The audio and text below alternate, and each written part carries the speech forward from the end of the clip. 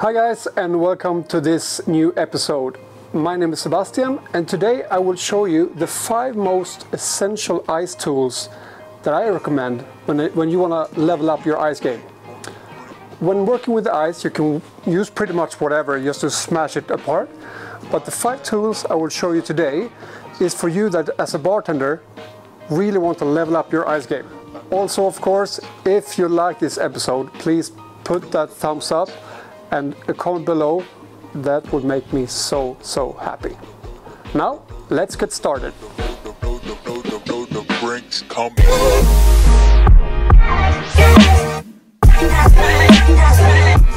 Tool number 1. Tool number 1, the ice pick. If somebody told me to recommend one tool to use when you're gonna work with ice, this is the one. With this one you can easily cut up your ice blocks into smaller pieces. You can hand chop your big cubes into ice balls. It's small, it's very handy, it's not that expensive. So if it's going to be one tool that you're going to invest in, this is the one. This is called a pitchfork ice pick. Tool number 2, a small knife. You can use pretty much whatever knife you have, but the only thing that's important, that is very stiff. So why do you need a small knife, you may ask?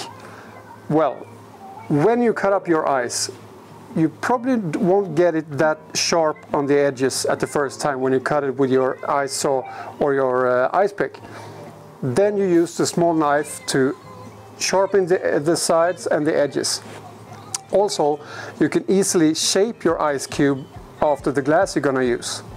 Tool number 3, another ice pick, but this one is called the anvil ice pick. This ice pick is actually 2 tools. 1, you got the ice pick, obviously, when you're going to divide your ice blocks, and 2, you have this part up here you're using when to draw that line to make that sharp cut. Tool number 4, the ice saw.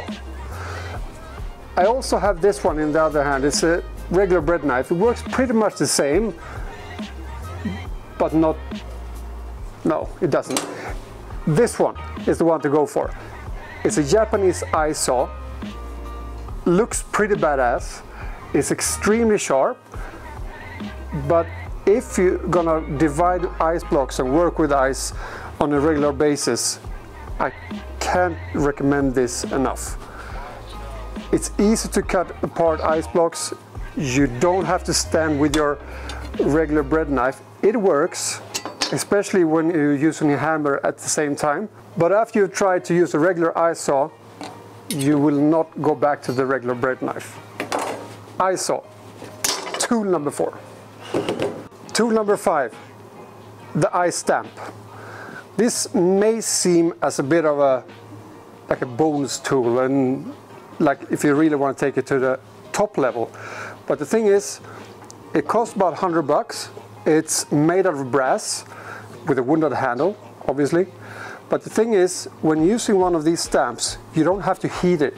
It's the brass that leads away the cold in the ice, which makes it sink and then make a stamp. Branding ice is going to be a huge trend. It's pretty much already is.